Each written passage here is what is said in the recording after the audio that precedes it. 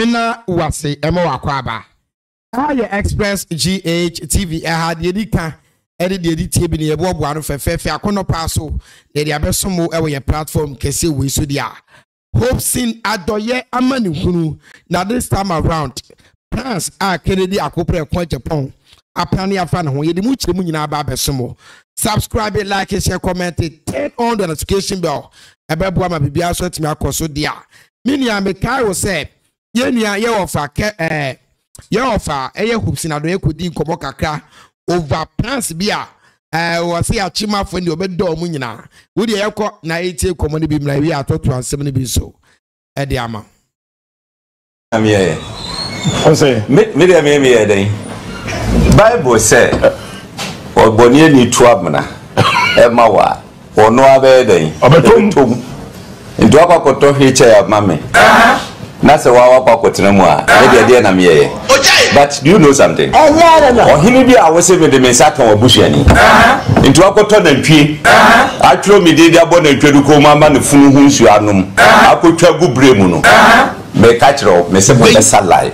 Take it from me. Wani. Me say, oh here no. My paramount chief, your friend talk bisiro.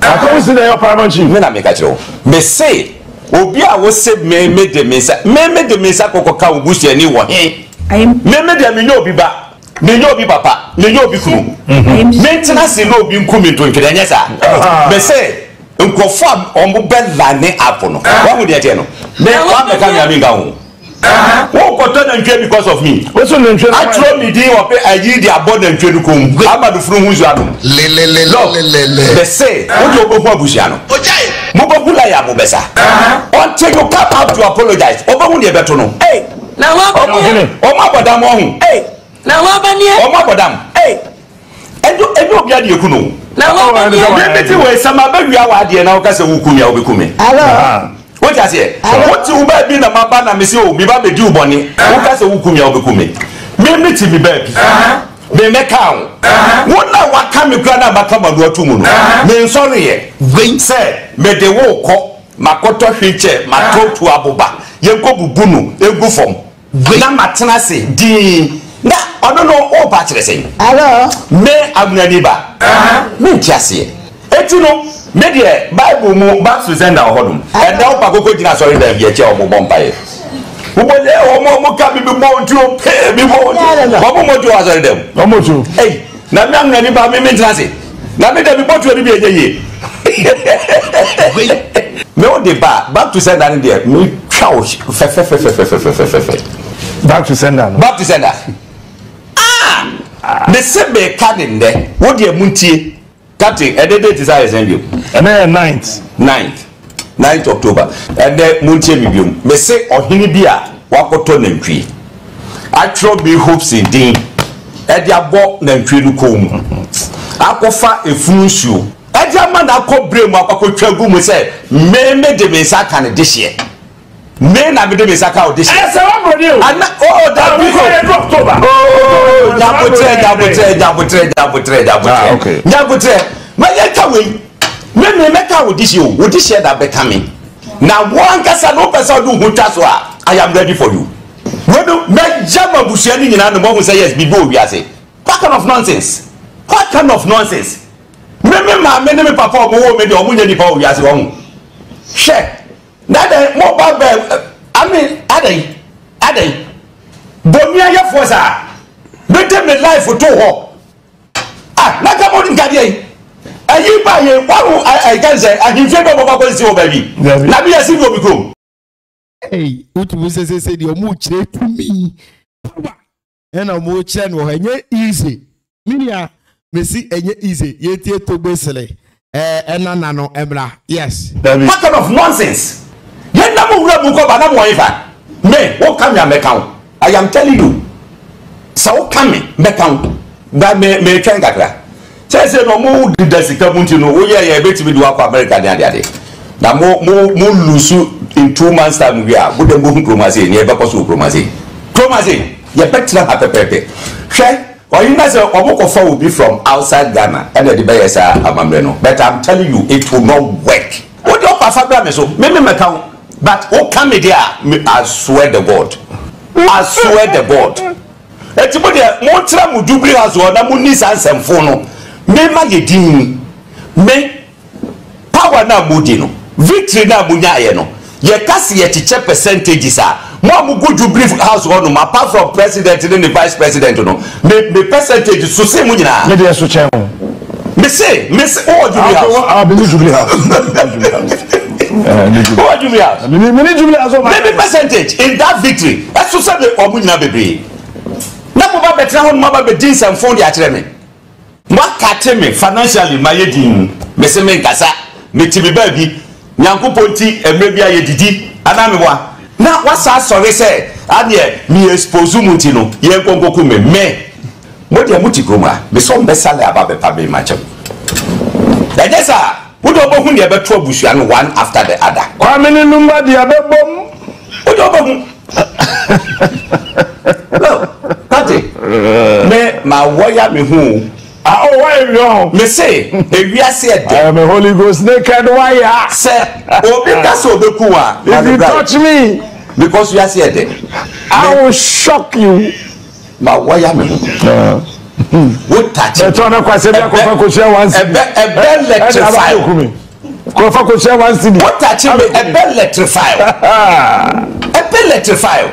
Now, what ye Monkoso? Maybe but in the spiritual word, because kun captain mammy, dear na captain I am. And to who say we are innocent, may you unkunta. What I say? Except to say. Why everybody say where the captain what default answer it is so sorry say obakoku obi ada obakoku obi o yen tenase em manipa em fagin katakata omoni no mo hyesu mu we are going to expose them. Me I am proud of the God I serve. Christo maye no daye na nanom so mu nyankopon kasa kire omo nyankopon bo mo ho ban mo je bibia so on e no ene wokwa sorry dem na mo konto pressure so obi afa the bag ngita adetia wucha wa obeba do obi awia obi to me fa wo dey branch avi na be for obi bag de gade brand be for obi bag de gade na watra ho no mo say o don say ba be kami my friend back off amu ye mama try say dan kaba mi say yen fa mi mra di fie ni ade mama me ka e wa ha say ni na kan ko mo kwa ye me no me respond to ono say oyoba yes oyoba na mo misika be di mu ho na mo dia mo fi say maintain no I fed it I will work on it any more to America na fa misika be me oba hey say dey nuro na ye di no ko ma na nam so ama brante bi kura so be di komo kakra eso e di efa ho Abusian for Hopeson Adorye aka Mr. Back to Sender what you say after say okoye back to send the mass anti bedia to wie no osan ko onua TV so esan ko kan say ohini bi akoto nantwie ade munche mi bi me say ohini bi a wakoto nantwie atro bi Hopeson din ade abo nantwie du ko mu akofa efunsuo me ka wagina mana hu say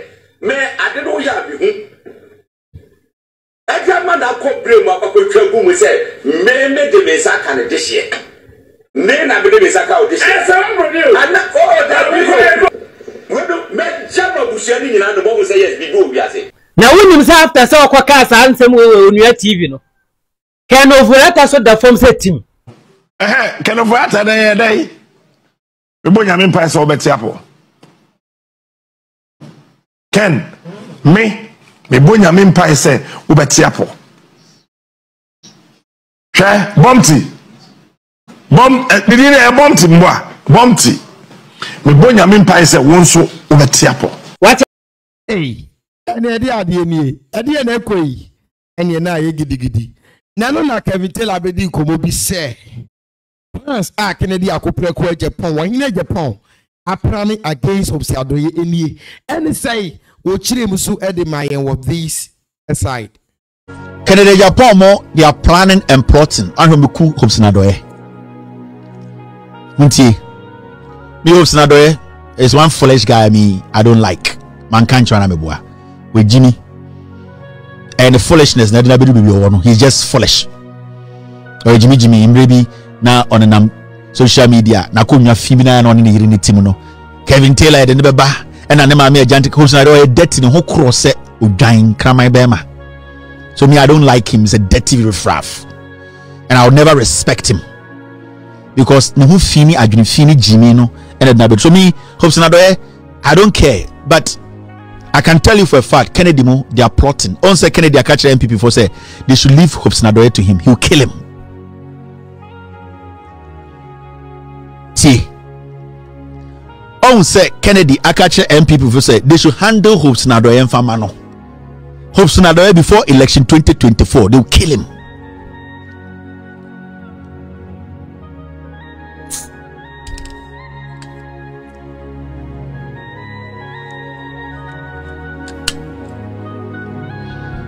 Na yire na ho ya me mobo, Hopeson Adorye yire no ho ya me mobo. Obeye kunini na nsia. They will find ways to kill Kennedy Hopeson. Ah, no mangasa Northern Regional Chairman Kromo Adam